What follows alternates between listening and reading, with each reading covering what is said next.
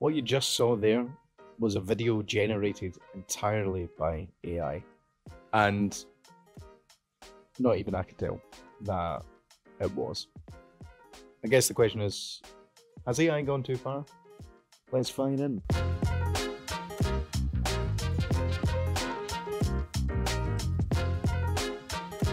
This new piece of AI developed by OpenAI and revealed on February 15th, the same company behind the likes of ChatGPT, has now been launched with capabilities of generating videos up to a minute long. And here are just a few of them.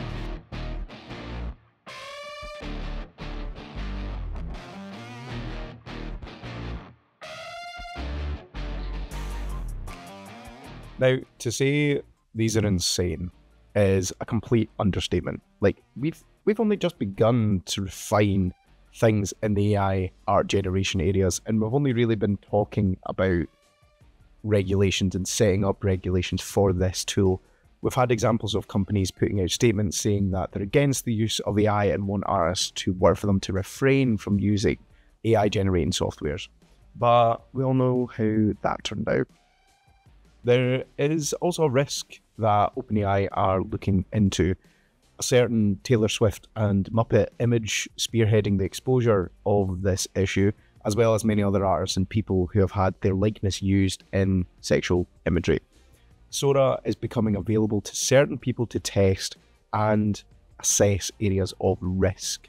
Now, also to artists and filmmakers to get feedback on how to advance the model to be more helpful to creative professionals. Honestly, I cannot stop watching these videos. The ones presented, at least at the top of the website, are absolutely incredible. But what I do love as well that OpenAI have done, and Sora has also exposed that sometimes its prompts don't quite work out how you want them to. This video, for example, of excavators discovering a plastic chair, it genuinely made me laugh and somehow made my knees tingle because of how uncomfortable I felt as well. It felt like they'd saved a baby elephant from some mud and it was now free to roam the savannah. Also, there's something uncomfortable about a couple of them. Like this one with the wolves as well. It feels strange that they will seem kind of cute in a messed up Cerberus kind of way. The chair makes me feel exceedingly uncomfortable. Like the way he just drags it into existence. Like, is this man a wizard? Are you Gandalf? I do have massive respect for OpenAI recognizing the weakness in having some prompts, like the previous couple of examples that show that this is a new piece of software and assisted technology.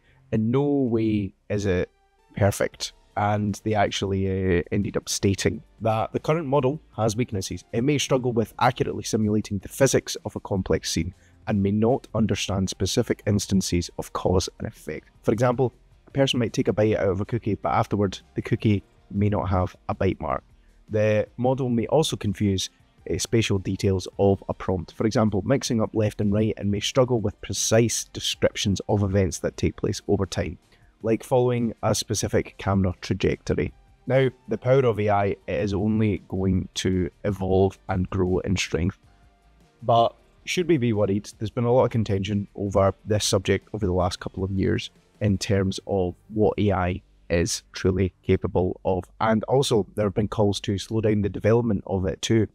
I do believe in the power of AI as a tool. And I'm using that word very, very strongly. It is a tool. It is not something to fully generate artwork and be like, yep, I'm an artist now. You're not. You're not an artist. You're a human being that is using a tool to generate art that is trained off of millions and potentially billions of other pieces of imagery that other artists have created. Helping in the creative process, I'm all for it. I think this can really help with things like video boards as well, and filmmaking and storyboards. I think it can be a truly impressive tool for this thing as a part of the process. But this is not an output. This is not a final output thing that can be created. I do think in time it'll begin to replace certain things and improve efficiencies. For example, the video boards that I just said, it can be easily made to help both yourself and others see the vision that you are trying to bring to life. Now, with that, this is all that I really have to say on this. It's an incredible piece of tech.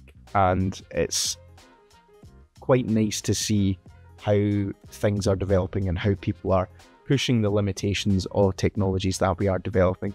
But it does also feel that we do need to be wary in terms of how quickly the technology is developing, because it feels like we've only just entered the AI art generation stage and, prompt generation stage of technology, and currently where we are in the world.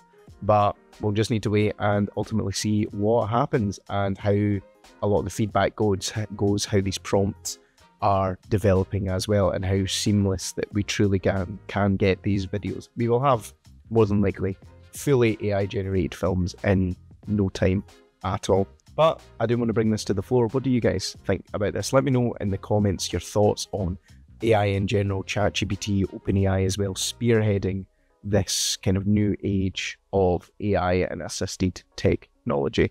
Let me know in the comments. Also, drop a like and subscribe as well. I'll be following the journey of OpenAI and how AI is developing in the art and design and creative industries as a whole. And that's it for me, really. Just a short one today. I will catch you guys all in the next one. See you later. Until next time. Bye.